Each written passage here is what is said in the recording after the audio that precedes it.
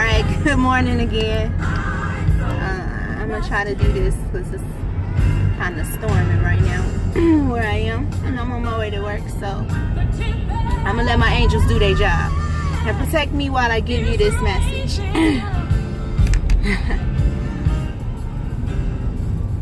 Give me a second.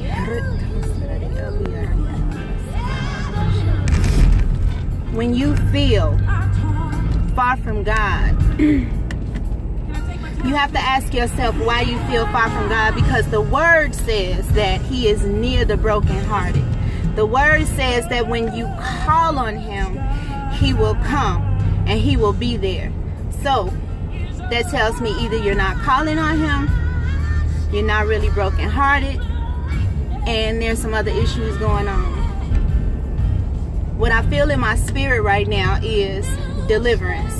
We have to look at deliverance for what it is. Deliverance could be something that you're addicted to, that you're not willing to give up. You have to be willing to give up. You have to be willing to submit those things to God.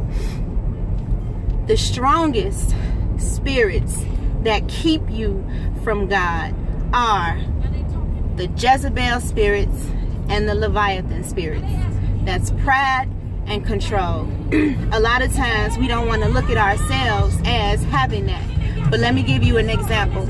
Long time ago, before I became new in Christ, I wanted my husband to do the things that I wanted him to do. So I would manipulate, I would try to trick, and we don't want to say that we're manipulating our husbands. We don't want to say that we're trying to trick our husbands, but the end result and the truth of the matter is that's what we were doing.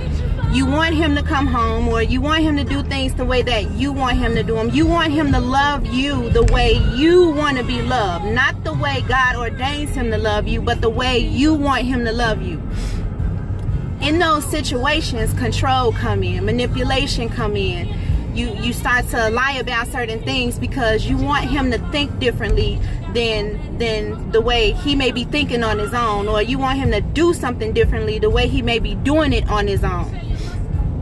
If he's trying to get away from you, he doesn't want the manipulation.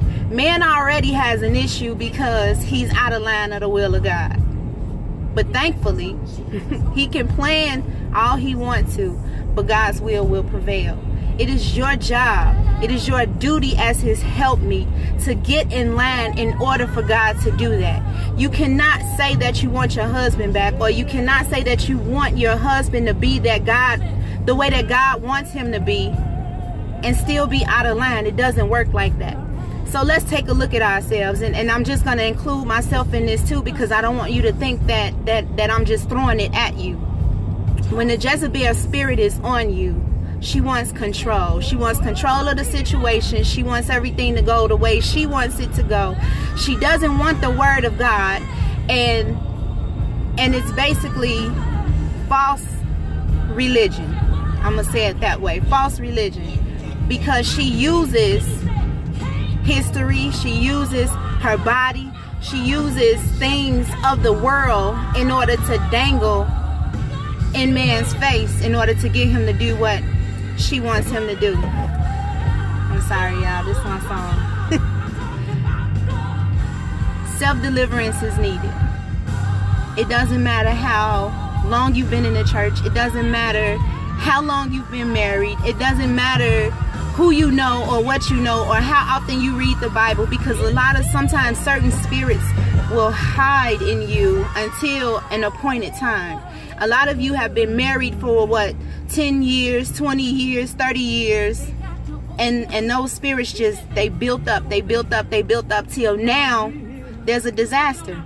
There's an interruption in what God ordained. Why is that? Because something came in and allowed it to happen. Something came into your marriage, something manifested from your marriage, and instead of God being first, that thing came in and wiped it all out. Deliverance is needed.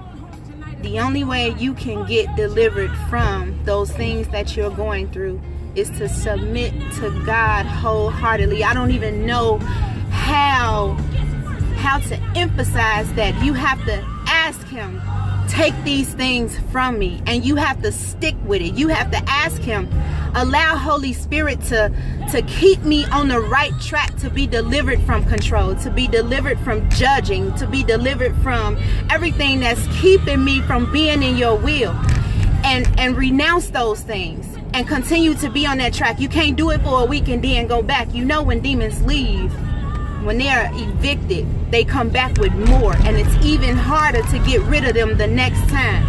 So when you're doing self-deliverance, you have to constantly be in your word. You have to constantly seek God.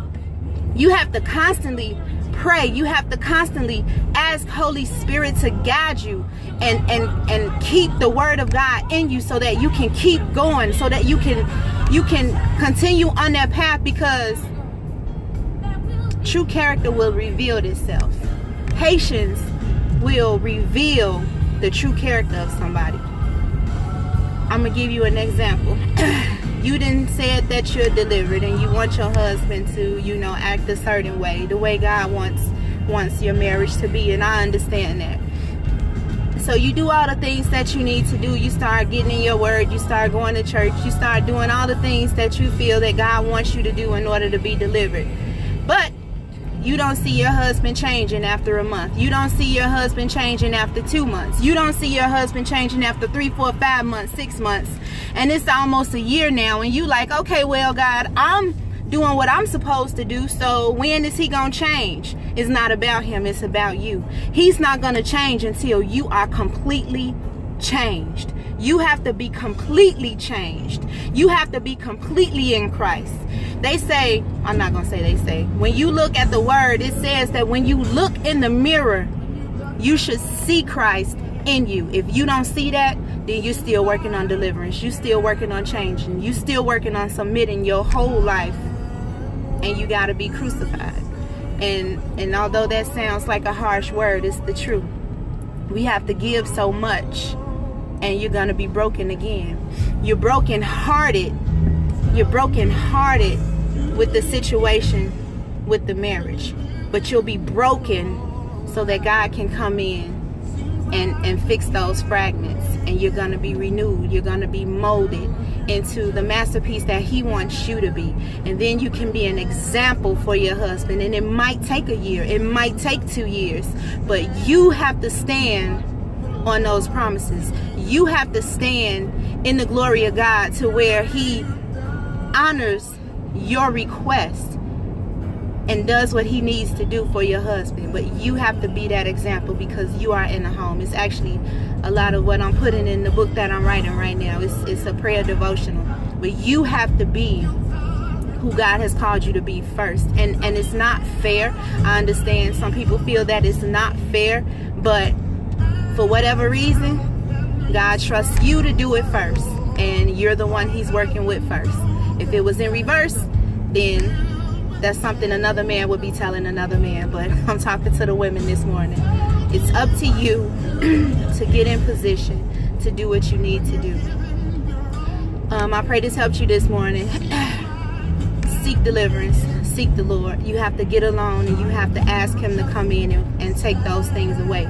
And you have to stand on that, and you have to pray on that. You keep going to him. You keep going to him. You keep praying to him. And you continue to give him everything you can every day. You're gonna cry. It's inevitable. It's inevitable. Crying is cleansing. If you can't cry, you will. It's inevitable. It's gonna happen, because he's peeling back those layers that you've put on for so long over the years. I'll talk to you guys later.